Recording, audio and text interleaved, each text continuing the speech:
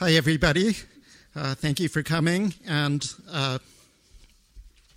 it's a great honor to be welcoming Jim Steinman here today. I'm Eric Sawyer and chair of the music department. Just a brief introduction to Jim. When Jim Steinman was a senior here at Amherst in 1969, he wrote and starred in The Dream Engine, a rock epic that was 3 hours long and performed largely in the nude. Needless to say, it attracted attention from a lot of people, including Joseph Papp, founder of the New York Shakespeare Festival, who worked with Mr. Steinman for several years thereafter. 1973 marked the first commercial release of a song Mr. Steinman wrote. He went on to write and arrange all of the songs for the album Bat Out of Hell, which, since its 1977 release, has sold more than 43 million copies worldwide, making it the second most popular album in history. As of the week of April 15th, 2013, Bat Out of Hell was number 9 on the UK album charts 35 years later. Its sequel, Bat Out of Hell 2, Back Into Hell, had number 1 hits in more than 24 countries. It is safe to say that just about everyone in this room has heard songs that Mr. Steinman has written, arranged, or produced. Not just, I do anything for love, but I won't do that, and Paradise by the Dashboard Light, but also Total Eclipse of the Heart, Holding Out for a Hero, It's All Coming Back to Me Now, among many other memorably dramatic tracks. In addition, our guest wrote the lyrics for Andrew Lloyd Webber's musical Whistle Down the Wind, which premiered in 1996, and composed the score for Roman Polanski's musical Tanz der Vampire, now on stage in Berlin for its 15th consecutive year. A true liberal arts grad, Mr. Steinman has created music influenced by the operas of Wagner, Bronte's Wuthering Heights, Barry's Peter Pan, and Tchaikovsky's Nutcracker. In fact, one of his works in progress is a heavy metal version of the Nutcracker, to be directed by Monty Python's Terry Jones and entitled Nuts. Mr. Steinman is also creating a stage musical version of Bat Out of Hell to be directed by film, theater, and musical helmer Kenny Ortega next year. In June 2012, Mr. Steinman was inducted into the Songwriters Hall of Fame. Now he's here to speak with us. Please give a rock epic welcome to Amherst's own Jim Steinman.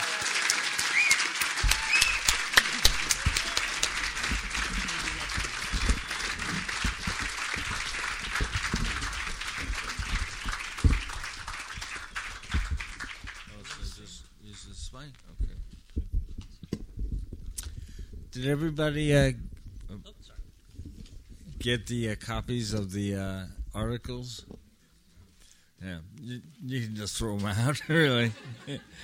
Just was a way to justify the title of the whole speech. Let's see, I should start with saying that, full disclosure, in 2004, I had a stroke and I lost the ability to speak, so I had to relearn that. And I'm just saying that for the sake of you knowing it. And I thought I'd start with this article that's up there. Oh yeah, there it is. Actually, I wonder, I have never seen the Amherst Student since then. Is there any articles like this in the Amherst Student now? I'm serious. I mean, there were no computers at the time, and that was a big deal to me. The graphics, even, of the article, the layout. I was the arts editor, and that was my first big piece. And it was really a conglomeration of observations on rock and roll and politics. But I think after I wrote it, I read Frank Zappa's quote, which was, rock and roll critics are people who can't writing about people who can't talk for people who can't read. And I sort of figured, I don't know if I want to be a part of that. So I decided I should actually write some music. Now, since I didn't know how, that was a drawback. So I had to teach myself how to write music, which I did while I was up here. That was the beginning. It wasn't very good, but it was serviceable and allowed me to do the production he mentioned, the Dream Engine, which is a remarkable production, which there are people who were in it that are here now, including the director, Barry Keating, who did a brilliant job, and still the best thing I've ever created. I'm totally positive of that. And the only thing that was weak was the songs, because I didn't have a fucking clue. But it was effective, and I think I picked that piece because that exact date, whatever it was, October 1968, when that article was printed, that was when I felt I was born, really. I became the persona that I am. It required that accomplishment. And it was important to me that I haven't been back to Amherst since then. And the amazing thing about Amherst is that I got so much out of it, I never went to class. I was such an asshole. I totally ignored every class. I slept through everything. I mean, there was actually a friend of mine, Dave Eady, whose job it was to come, if they had spaghetti at lunch, he would wake me up at noon so I could get the spaghetti. That's where I don't think my love of Italian opera has any connection to that, but I just like the spaghetti. And so I think that article was very essential to me, to write that. And what's amazing when you read it through now, I mean, it's a bunch of bullshit, really, but it's pretty spectacular bullshit. It's and it was the first thing, and that's the heart. It's the old quote: "The past is a different place. They do things differently there," and everything was different, and that was such a momentous time of change. Rock and roll was basically being born in that time, and politics was tumultuous. The Chicago riots had just happened that previous summer, and they were amazingly effective in affecting every person. In fact, if I look at music now, which I mostly listen to classical, always have, but when it comes to pop music, to me it's like lame. It's just, I think this is what old people are supposed to say, always, you know. It's always was better then. And then get off my lawn. But the fact is that I do believe that rock and roll was at its greatest between 65 and 73. And we had the music building here. It was brand new. And we would go there like sacraments to listen to new albums the day they came out. Mostly the Beatles. I always remember the White Album and the Beatles, listening to that like it was holy. And actually that's what it was. Albums that came out in those days seemed holy and seemed like sacraments. It was a sacraments to a ceremony I don't have any idea what it was, but it just formed itself. And it was such a flash of new brilliance with every album that it was stunning to live through that. And that I would listen to those and opera. That's all, period. I still mostly listen to opera because my two gods in my life are Samuel Beckett as a writer and Richard Wagner as a composer, writer. And they're my gods. I am so pathetic compared to them, so I have to live with that. But I think that's the point. You have gods that are so much more splendid than you are. And I've never achieved anything close to Wagner or Beckett, but I still worship them. And the Dream Engine as a work, I had very little idea what I was doing because it was an independent study. I had no work to do in senior year except one project. which became the Dream Engine. And the only thing I submitted was that article that you have. I submitted that and said, I figured, what am I going to do with this article? And I said, well, I'll make it a musical. At the time, it seemed like a good idea. And then I had to figure out, how does this fucking thing become a musical? And somehow I figured out a way to make it a musical, working with Barry Keating, who's here, who's directed it. Where are you, Barry? Right here. Okay, he's here.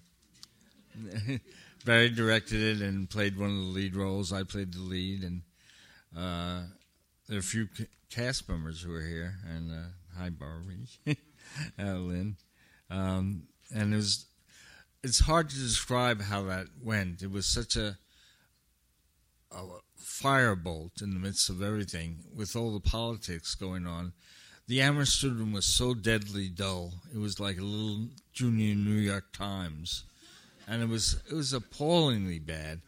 I mean, layout was never like the one I had for the Dream Engine. Never had that kind of layout.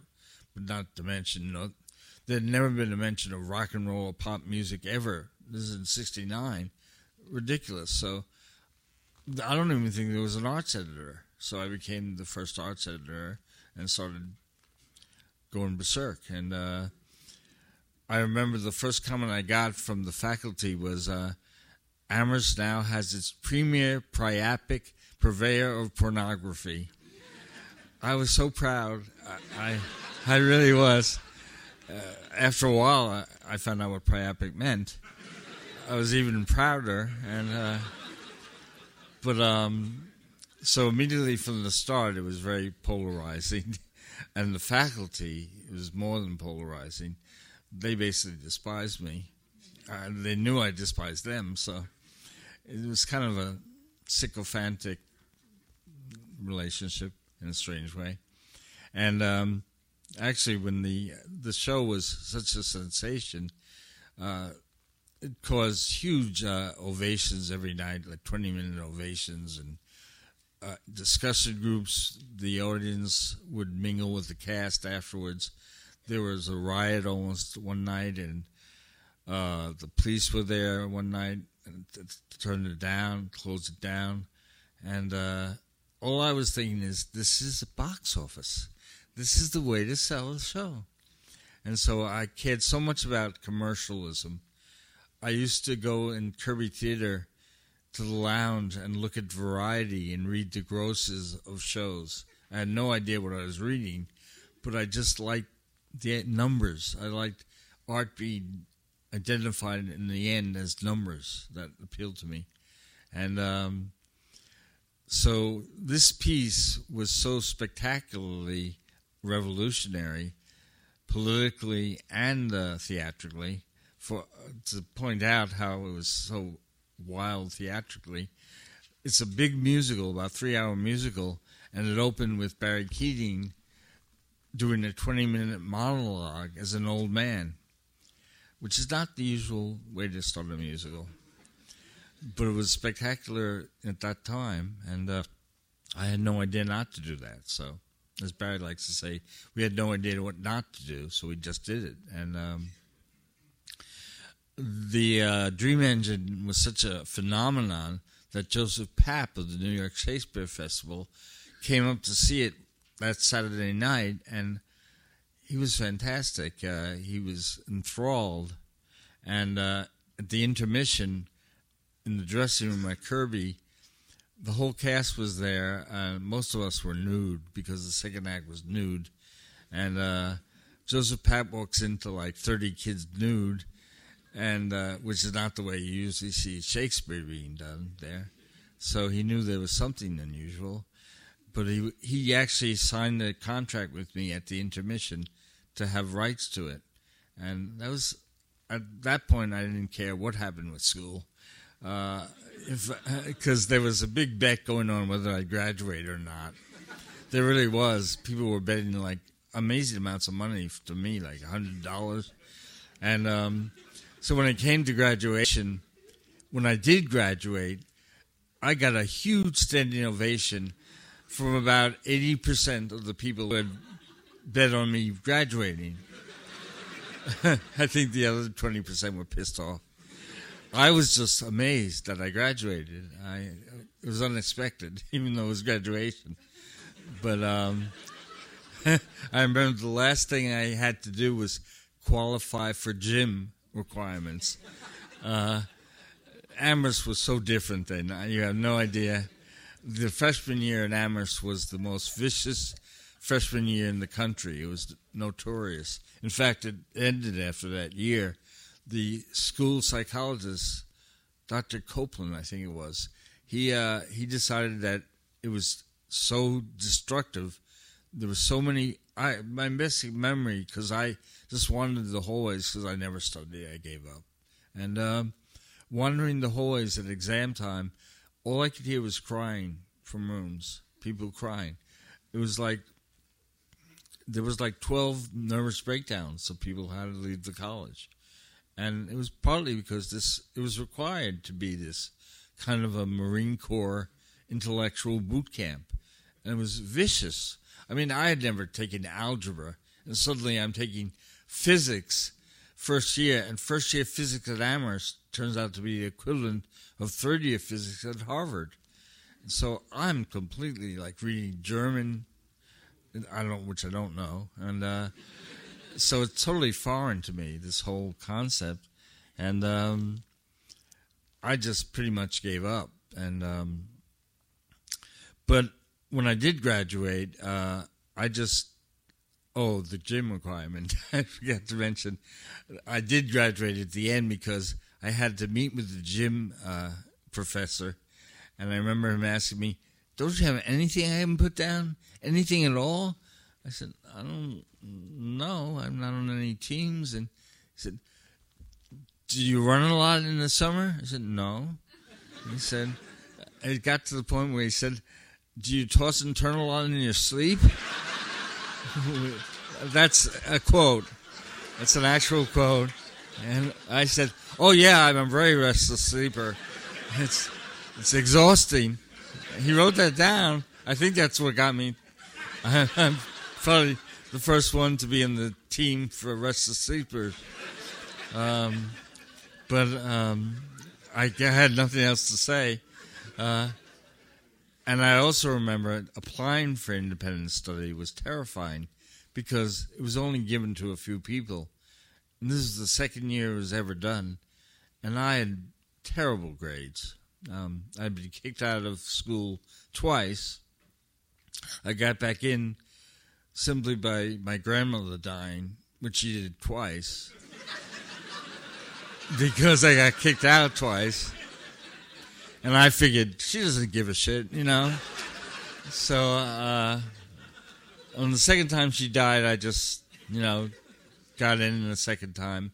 But it was pretty awful being thrown out. But I was here every year in the end. It just was a question of whether I'd graduate. I did, and so that was pretty amazing. But all I was thinking about was, what can I do with Dream Engine, and what can be done with this? And I thought back to when I applied for independent study. It was like Judgment at Nuremberg. There was I don't know where this was, but there were 3 people on an elevated platform that really seemed like the Nuremberg trials. And I have no idea why, but they were elevated, which was the scary part. And 3 people I don't even know, 3 professors. And they interrogated me. I gave them the article, which they kind of brushed aside, and I talked pretty good about it, and I bullshitted my way through it, and they seemed pretty likely about giving me independent study, and then all of a sudden, out of the blue, one of them says, "Well, Mr. Steinman, we do have to deal with reality." And I thought, I'm fucked. Because if there's one subject I really was bad in, that was it. I had no connection to reality at all. So I thought, I have no way to talk my way out of this. And they brought up a huge stack of folders, which is, I guess, reality. And and they looked at me very sternly and said, "We see here that you got a 34 in physics and a 19 in calculus. How do you explain that? And I said, I was always better in math than science. Honest to God, that's what I said. And I think, despite themselves, three of them, they all sort of laughed. It was such a good ad lib. It was right on the spot. It was totally true. And by the way, it's still on my record, 34-19, because I had a wonderful talk with the dean at the second time I was kicked out. He said, you realize that we don't give less than 30 at Amherst. How did I know this was such a discriminatory college? To stop at 30 seems outrageous. And so on my record it says the lowest they give is 60. So they wrote 60 asterisk. So I'm kind of like, what's his name? Sosa from baseball. And I have an asterisk, I didn't take steroids, but I took a lot of acid. That's another funny thing. I had never smoked marijuana in my whole life while I was here, but I took so much acid and mescaline, which was incredibly good, by the way. I thought it should be required. I still feel that. I think that drugs should be required with supervision and discounts. So I did get independent study, and I am totally convinced it was because of that ad lib comment. And the comment was, keep us informed about how you're going to transform this article into a musical. And I never sent them a fucking thing. So they hated that. And the people who graded me at the end, this phenomenal piece, Joseph Papp and all that, and I get an D- grade, which is made of one professor, Donald White, a professor of German, no less, gave me an F. The other two gave me D-, so it averaged out, gave me D's, so it averaged out to D-. That was my grade. Barry got an A. I don't know who you had to fuck to get an A, but... yeah, I guess so. Because he did a great job directing it and in it. But I created the whole thing too, and I was in it. But I got an F. I could care less though, because I had a career. I knew what I wanted to do. I wanted to do rock and roll and theater, and I never knew that till then. I didn't have a concept of what it was until I did Dream Engine, and so. For that alone, Amherst was the most magnificent treatment I received. It was like the equivalent of 10 years of therapy, I suppose, if therapy allowed you to get up at noon and eat spaghetti, which I don't think it does, but I'm sure there is some school that allows that. But so the time then was spent. Barry knows this well, the two of us trying to do Dream Engine, and Pap's idea was a brilliant idea. He wanted to take the whole cast and move them all to the Delacorte Theater at Central Park in New York and do it just as it was here at Amherst. And had that happened, it would have been the most amazing, sensational thing ever. I really believe that. Hair had just happened off Broadway. And he saw this as like 10 steps beyond Hair. And it really was. But unfortunately, the Delacorte never got approved by anybody because it was always Shakespeare. But this time it was the first new work they were going to have at the Delacorte. So I had to give the script to the Papp, and he had to give the script to the city council. And John Lindsay was running for mayor in 1970. And there was no way they were going to allow this to be done. They thought it was incredibly sexually raunchy, explicit, obnoxious.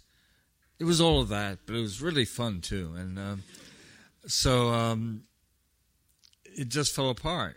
And that was such a shame because it would have been thrilling. And I think 80% of the cast would have actually come.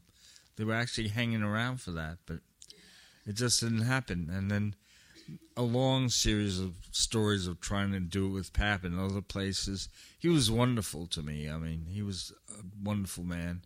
And we just never could get it done, really. Part of it was so hard to transfer the zeitgeist, the aura up here, where everything was so combustible, down to New York City and keep that same thrill. And it just never happened. So I had to learn how to just write music and keep writing theater, which I did. And writing music was the hardest part. Excuse me, because I hadn't done that.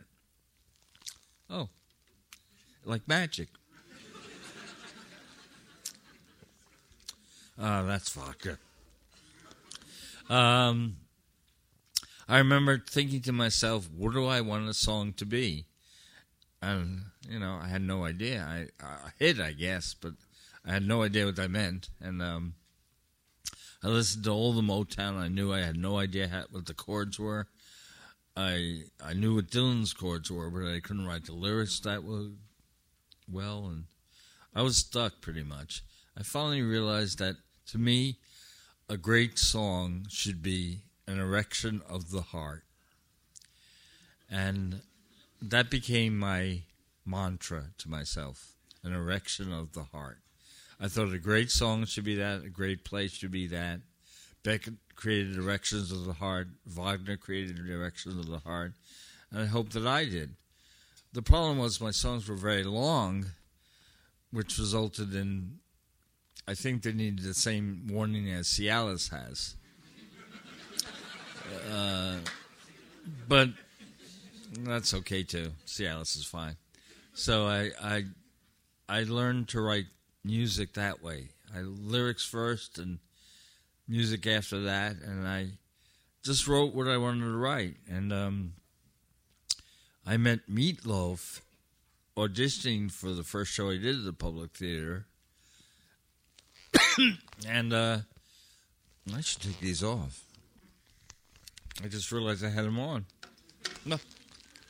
Oh my God. It's in color. Is all the world like this?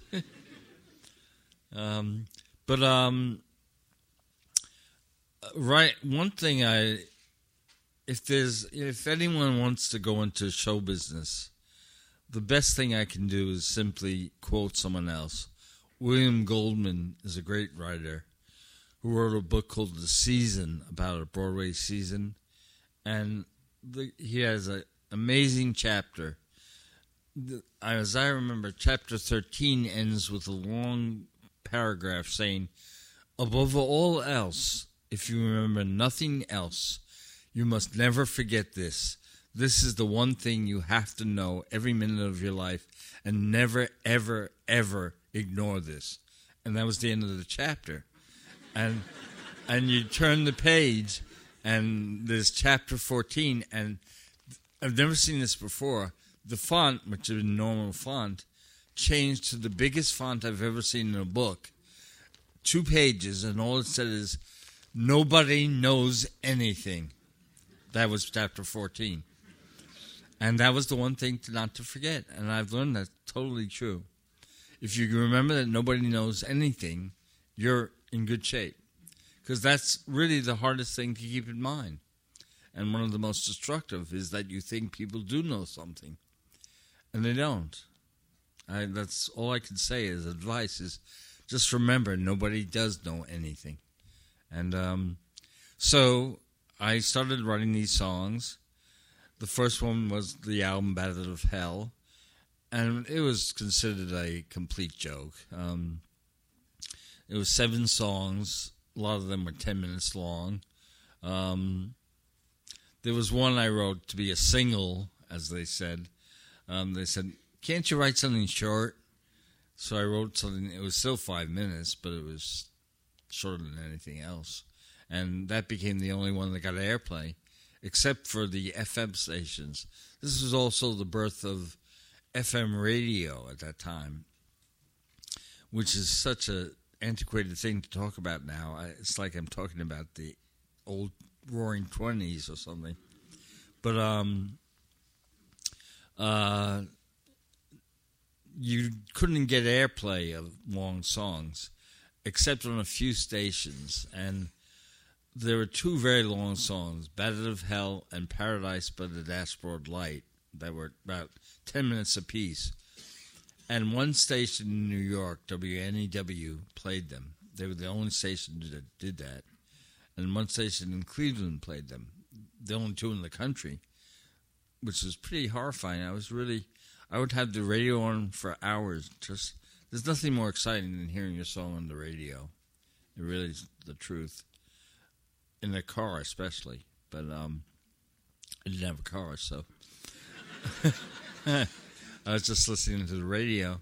And eventually I met the program director, a guy named Scott Muni, and I went up to him and I said, "Thank you so much for playing those songs." And he said, and this is exactly what he said to me. He said, "Well, you know what I love about those songs? They're so long, I can put them on, go into the bathroom, take a long dump, and come back and they're still playing. That's why I love them." I thought, well, I guess if this is music criticism, this is a great review. I mean, music to take a dump by, you know. It's functional, at least. But having grown up with Wagner, I thought these songs were short, you know. I was used to 5-hour, 6-hour things. I still am. And I think I didn't really master songwriting until I wrote in 1981 a song called Total Eclipse of the Heart, which really became probably my best known song. And very proud of it. I have no idea how I did it. I have no idea how I did any songs. I know nothing about musical theory. I'm always amazed because there's a YouTube of a guy analyzing Total Eclipse of the Heart musically, very, very brilliantly, about 25-minute video. I'm watching this and I'm thinking, did I fucking do this? Amazing. There must be something good in somewhere in me. But it's very impressive, you know, about chordal modulations and keys and things I had never thought about. I was so busy just thinking about lyrics, and which is another good piece of advice, I think. If you're going into music, everyone always asks, what do you do? To me, the best thing is always write lyrics first. I just think it lends itself to a better song, because if you write music first, the lyrics tend to be diluted because you're working with the music. But it's different for everyone, so that's sort of take it or leave it. But I did feel lyrics were the key. And I didn't work with Meatloaf again on a record for 16 years, which to me was the right time between records. I just had a different point of view. So that's when I did the second Battle of Hell album that had I Do Anything for Love, But I Won't Do That, which to this day amazes me that everybody I meet says, what was that? What is that he won't do? And I thought it was so obvious when I wrote it. But it's this great trick, not an optical illusion, I guess an audio illusion or a mental illusion. The words somehow trick the listener into not knowing what it is, even though it's spelled out. So I won't get into what it is, but because it's much better if it's a mystery. But the best comment came from Meatloaf's manager at the time and said, we're going to be huge with this song. I said, really? This is going to be a hit song? He said, the title is number one. And that was a great comment. And it did become a number one song, and that was exciting too. That was my first number one after Eclipse. Eclipse was cool because at that time, to rest on some laurels, I need some laurels to rest on, I had two songs that were number 1 and 2 for 5 weeks in Billboard Total Eclipse was number 1, and Making Love Had Nothing at All with Air Supply was number 2 for 5 weeks. And I wanted Total Eclipse to be the bigger one anyway. But what was amazing is no one had ever had 1 and 2 together, individual, in history. And it still hasn't happened. Prince had number 1 and 2, but he didn't sing them. I think the Bangles sang one. And the Bee Gees had 1 and 2, but they didn't produce them. I had written and produced and arranged and everything on the records. And that was the first time that ever happened. And still, I think, to this day, is the only time. So that was kind of exciting. And basically, I kept wanting to do theater and film. And another thing I learned is you can't mix these things. If you want to do film, which I really wanted to do, you have to live in Los Angeles, or you have to be there a lot. You have to follow up on everything. And I just kept coming back to music, and that was a mistake in that sense, because if you jump around, you can't keep it going. You have to. LA and television and film is so much based on networking and pushing things forward, and it's really promoting what your work is, and I couldn't do that. So eventually it just became theater and music. And the theater, my greatest experience ever was working with Roman Polanski on Tanz der Vampir, which was done in Vienna, and then moved from Vienna, where it ran for 3 years, to Germany, where it's run forever, it seems like, you know. All I know is Hitler was gone, so it was after that. But it was an amazing experience. And Steven Drinkoff, who co-produces with me, is here, and my engineer is a brilliant guy. And every day we go to see the show, and he'd whisper to me, "It's still in German." I said, "Yeah. Yeah, it still is in German." And I had no idea. I mean, I sort of knew what they were saying, but I never really heard it right. And when they did it in English, they fucked it up so badly that I won't even think of it as being in existence, really. It was so pathetic. Which is another lesson about nobody knows anything, was the case. And but it was enough to do with the one in Germany, which is still there in Berlin after all these years. And then I did Whistle on the Wind with Andrew Lloyd Webber, which was, what was cool about this is I did the lyrics for that.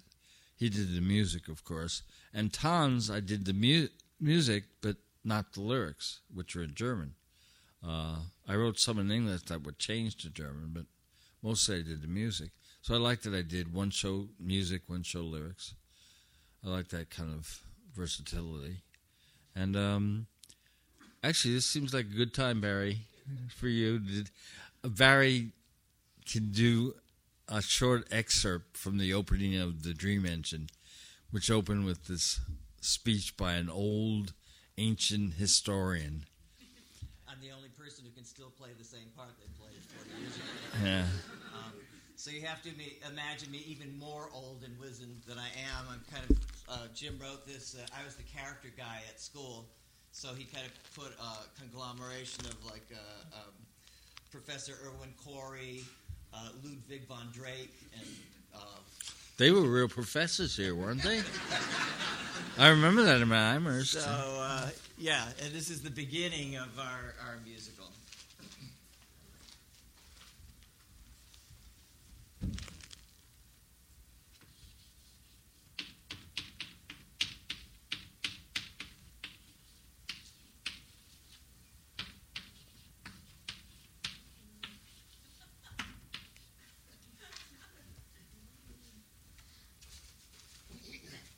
Ladies and gentlemen, I am an historian.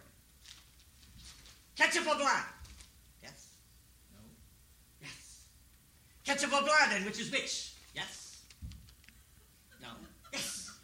Ketchup or blood, does it matter? They both disgust you. Ketchup or blood, does it matter? Ketchup or blood? I asked you a question. Ketchup or blood? Ketchup or blood? Ketchup or blood, does it matter? We pour one on our meats to make our meals more colorful. We pour the other on our flesh to make our deaths more colorful, to make our wars more colorful, to make our stockyards shine brighter with red, to make our burial grounds run richer with red. Let the food be seasoned with ketchup, let the stockyards be seasoned with blood, and let us all take it wherever we can get it. Yes. No. Yes. We pour one on our meats to make our meals more colorful, the other on our flesh to make our wars more colorful, to make our slaughter more colorful for the movies. And yes, we do have colorful movies, yes. Do you like the movies? I find them immeasurably more entertaining than the theater, don't you? You do? Then get out! Ketchup and blood, we enjoy them both. Ketchup and blood, we love our movies. Ketchup and blood, we love our lives. Ketchup and blood, we love our dramas. Ketchup and blood, we love our meat. Well, don't we? Don't we love our meat now? Don't we all together now? Look at me all together now. Yes, yes, yes, yes, we love our meat. So why do we smother it in ketchup? Why do we drown it in blood? Yes, no, yes, yes, yes. I am an historian. I have to keep reminding myself something that hideous you try to forget. Ideal in life. Life.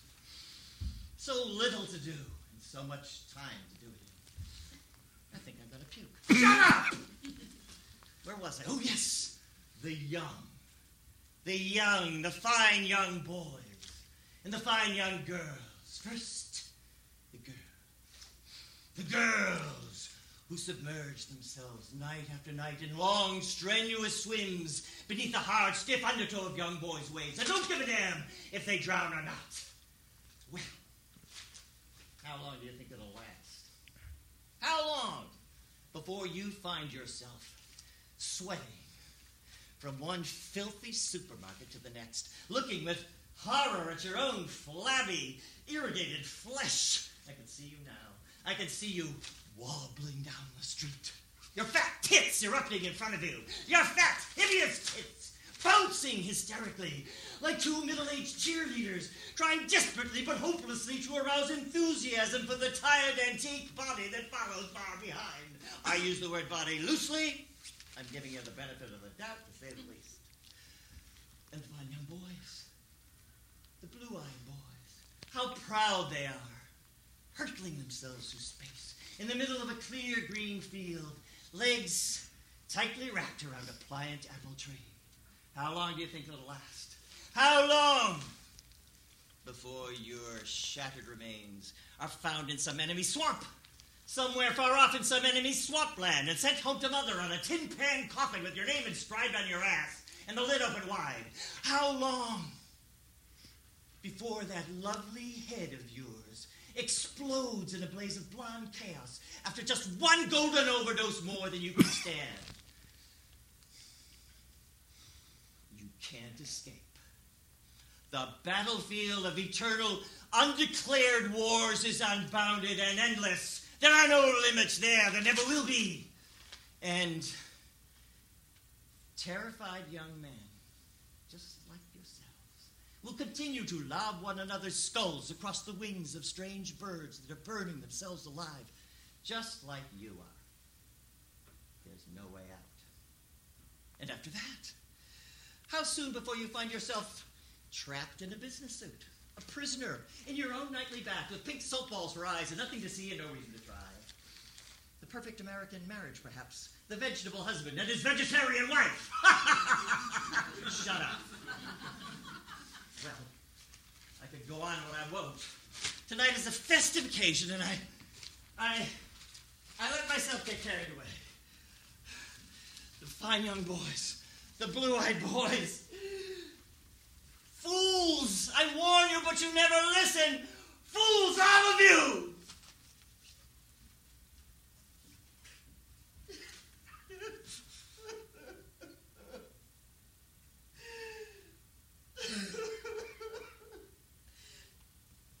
I suppose I seem to be crying. Don't let it fool you, shitholes.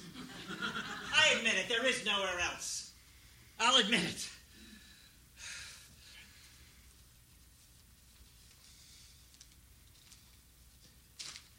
Can't you see how much I hate you? Well, ladies and gentlemen, without further ado, tonight's history. Perfect.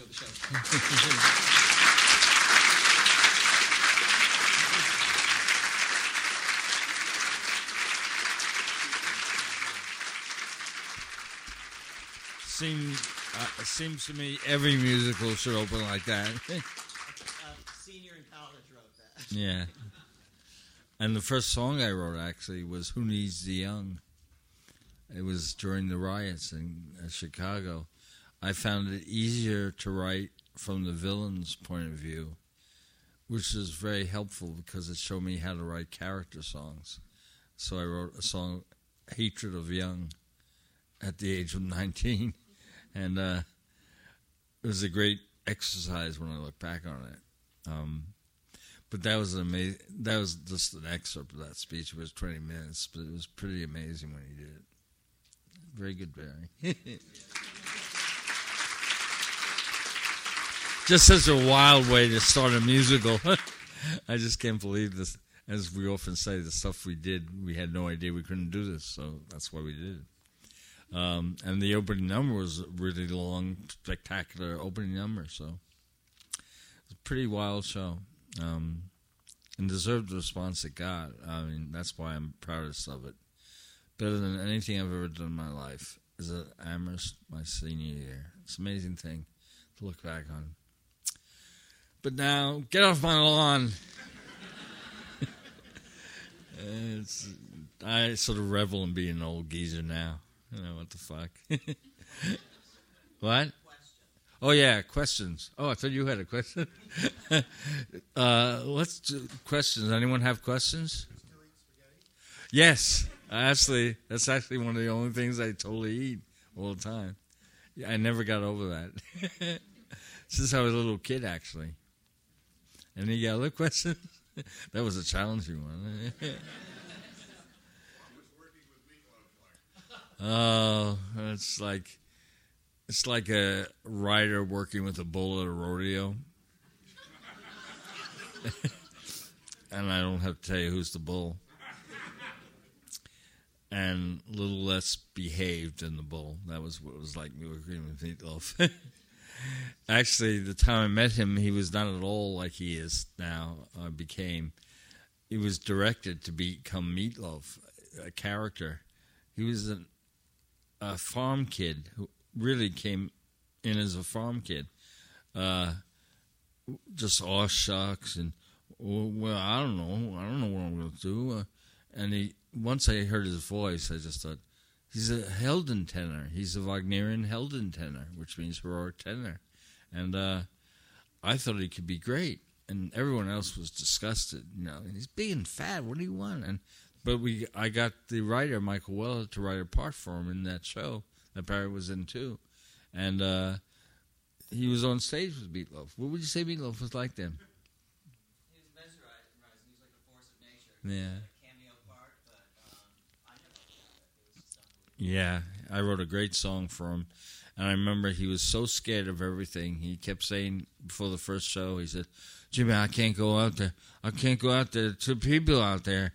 I can't go out there. I said, well, this is going to be tough, man. There got to be people out there. But I said, all I can tell you is they will stand up and cheer after your song. No one didn't do that in the middle of a show. There's only 60 people in this little tiny place. I said, well, they're going to do it. I had no idea if they were going to do it, but I had to say it. So he sang this song, and honestly, 60 people stood up and cheered. And I knew I was right. I knew this was a great talent. It took a lot of work. We rehearsed every day for like 2 years. I had to teach him all different voices. And I taught him even the mannerisms. And what happened is he became the character of Meatloaf. It's sort of fascinating. He became impossible, so to speak, with the help of a lot of cocaine. And but that's why it was 16 years later that I did another album with him, where I had to teach him how to sing again. But still, I was inducted into the Songwriters Hall of Fame, and Meatloaf did the induction. It was kind of wonderful to have the full circle. And it was kind of nice being inducted. It wasn't as painful as I thought, the induction. Induction seems more painful than it actually is. Any other questions? Any? Yeah? Thanks for all of this. My math may be off, but it occurs to me you might have overlapped by 1 year with the legendary Marshall Bloom here. Did you in fact meet him? Did you know him, or was he gone by the time you got here? Who? Marshall Bloom, who's 2 years old. You know, He was here. We weren't that political. yeah. But Marshall Bloom, Yeah, I remember him now. Marshall Bloom, yeah. But I was political. You weren't. You weren't then, but I was marching with, I went on a great march with Allen Ginsberg in New York. I was beaten up twice by the police, anti-war movement. You know, I tell you, this is the biggest regret I have is that they abolished the draft. Not for political reasons, but for aesthetic reasons. It totally made rock and roll what it was. It was the primary force. You can't believe what it was like knowing you might be killed every day. Even at Amherst, you're supposed to have student deferments, but they were taking 23 people out of Amherst. And my hometown, I had no choice. I mean, I was definitely going. And that kind of urgency and desperation and anger fueled so much power in music. And the whole culture sort of was exploding. The drugs, the music, the social mores, and it was an astonishing time, brilliant time. But the draft was the reason. And what music lacks now, besides Steve Jobs coming up with iTunes, which, you know, I can't knock it, but it destroyed my profession of being a producer. Really, there are no producers anymore. There are no albums. It's all singles because of iTunes. And digital, I hate digital. I mean, I can't even describe to people all I can say is if you never heard analog records, you have no idea what things should sound like if you grow up with CDs or DVDs. It was all about analog and the power of analog. So the draft and Steve Jobs, they both died since then, but they really were the forces that controlled things. And I miss so much the music of those days.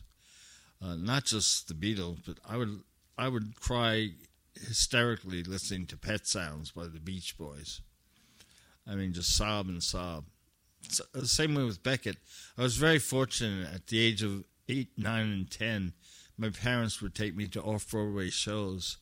So I saw Edward Albee's One Acts, American Dream, Zoo Story, Death of Bessie Smith. Beckett, I saw Endgame, Krapp's Last Tape, Happy Days, an incredible play, Happy Days. If you haven't read Beckett, read Beckett. He's the only playwright you have to read. That's what I would say. A genius, and so much better than I can even dream of. But, I mean, miraculous. And the fact that he wrote everything in French, and he's Irish, to write in French and then translate back, I mean, that's awesome to me. Of course, that always reminds me, I ended up for 2 years wanting to be a record producer primarily because I thought it was an easy gig and you could make a lot of money, but I hated it. And my first group I did was Def Leppard, and who were probably now like such antiquated people, but at the time they were the hottest rock and roll group.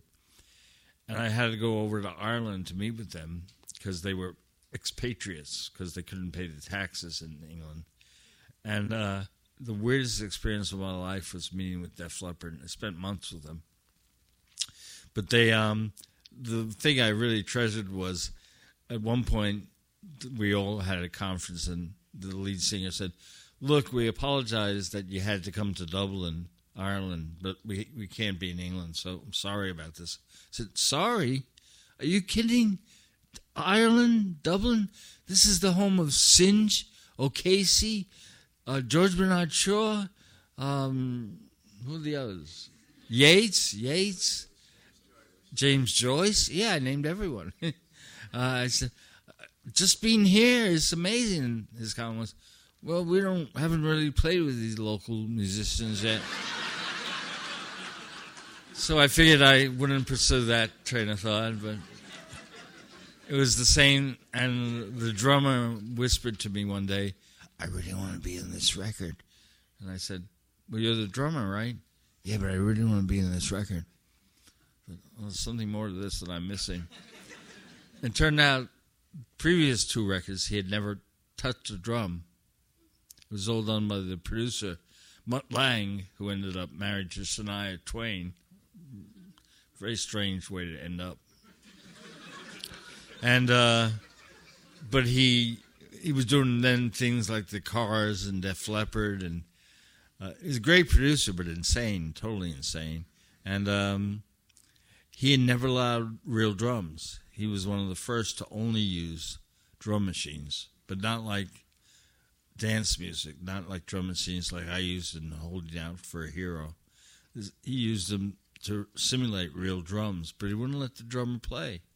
And the drummer was upset about that. And so this poor guy, the drummer, my favorite guy in the band, this group had no idea how much money they had. They had millions and millions of dollars, but they had no idea. They just knew how many cars they had. That's how they judge things. I have 9 cars. Okay.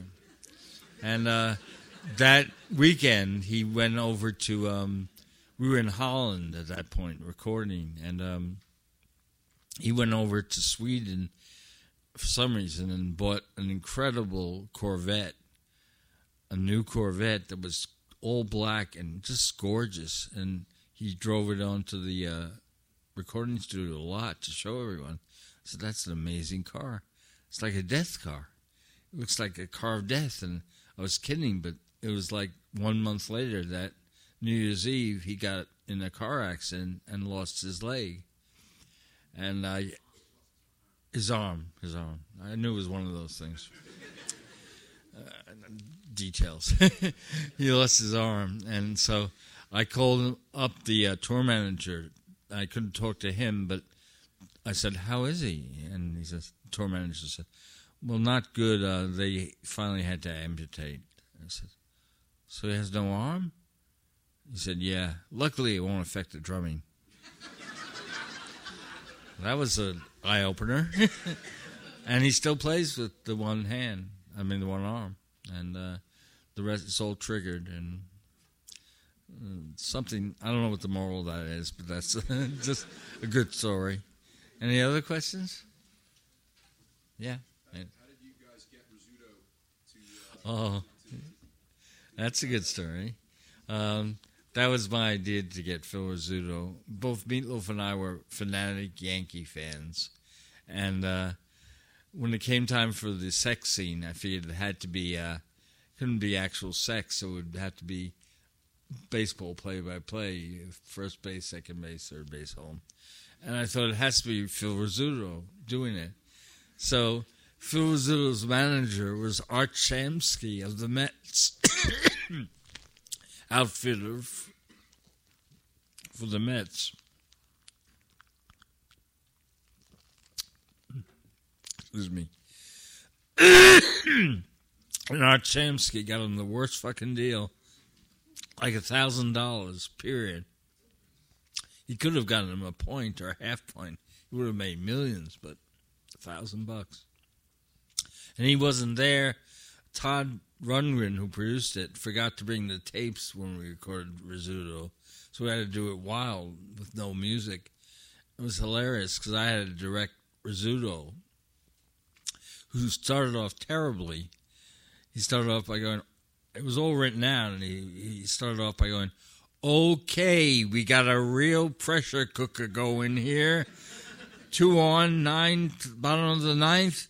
I said, no, Phil, 1 second. It's got to be more urgent and fast. Urgent, fast. Well, I don't know. What kind of game is this? I said, well, I'm thinking this is a real method actor all of a sudden. So I got to give backstory. I can't believe it. So I said, well, it's a Red Sox game. The Red Sox, that's our most evil rival. I said, there you go, Phil. Like a Red Sox game. He said, okay. Okay, here we go. Bottom of the ninth. I said, no, Phil. He said, well, you got to tell me more. He said, it's the playoff game, the championship playoff game, bottom of the ninth. Championship playoff game. And then he finally got it. And that also, I was holding up time cards to show him how little time he had. So, with some splicing when we got it. But it was, for us, a thrill. And we ended up going to Yankee Stadium and presenting the Yankees with a platinum record and a platinum record for Steinbrenner and for all I remember is that Meatloaf was talking to Reggie Jackson in the locker rooms, and he totally was hogging the conversation. I had no part in it, so I sort of wandered in over and kind of nodded to Meatloaf like, hey. He said, oh, yeah, this is Jim Steinman. He wrote everything to Reggie. And trying to be funny, which is a mistake, I said, so you play ball around here? And Reggie said, yeah, I play ball around here. He didn't laugh. He didn't get any joke in it. And then he said, well, I make records. And he says, oh, yeah? I break records. I figured I better shut up. And then when Meat was talking to Reggie, it was fascinating. I just listened in, and all Reggie was talking about was business. It was like, how do they pay you? Every album? What do they do about discounts? What about the record clubs? A long list of things about business. That was basically his interest. And Mead got along great with him. That was my encounter with Reggie Jackson and Phil Rizzuto. And at that time, we had to give the Yankee team a platinum record, and they asked us in the dugout who do you want to give it to? And I said, Reggie. They said, no, forget it. I said, okay. I said, who else? I said, Bucky Dent. He said, oh, no problem. Bucky. And Bucky came running like a bat out of hell, you know. And he was so excited, and it was great to meet Bucky Dent. He was my favorite Yankee anyway. So that was kind of thrilling because baseball is my great love, too. And my only love is the sport. It's the one I worship. And the most musical of sports, to me, is incredibly musical. I don't know how many people... Are many people baseball fans here? Oh, that's does anyone else find it to be very musical? I mean, what's thrilling to me when I say musical is that it's like Martha Graham in that it's all about tension release. You have the tension of the batter and everyone's in the field, and it's just a moment in stillness. And the minute he hits the ball, it's a convulsion of energy that permeates the whole field with the movement and everything. And to me, that was a ballet. It was like thrilling, the dynamics of baseball. And wonderful. Very different than football, which I don't like as much, daily. No, that's that one. Any other thoughts? I think we have time for one more. Yeah? You mentioned your parents and you mentioned your hometown. Can you talk just a little bit about how you were brought up? This is, again, I have to look at that binder of reality, and I have to search for that. I was brought up in Hewlett, Long Island. Well, the best thing is that my mother took me to all those shows off Broadway. That's what really stayed with me. And I picked up opera by myself, really. I just got it. I was about 7 years old. I was getting... I woke up for a baseball game, Little League, and I turned on the radio, and there was the station. I had no idea what it was. There was something playing. I didn't no idea what it was playing, but it was mesmerizing. At 7 years old, I was so mesmerized that I stayed in bed for 15 hours. It was the ring cycle. that being broadcast on WBAI in New York, and I was just enthralled by the ring cycle. Had no idea what was going on, but still to this day, it's to me the greatest thing ever created in music and in theater.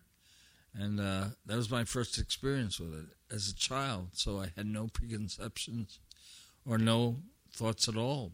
I just experienced it, and it was wonderful. And so that I really owe my parents for that gift of taking me and exposing me to those Beckett and Albee, and I did the opera, but otherwise a pretty conventional suburban life, except I was nobody, really. I really wasn't anybody. I say that not glibly. I had no persona. I didn't know who I was until I did that article. There were trends, but until I did that article, that's when I feel I was born, in 1968. And from then on, it's what happened. Anything else?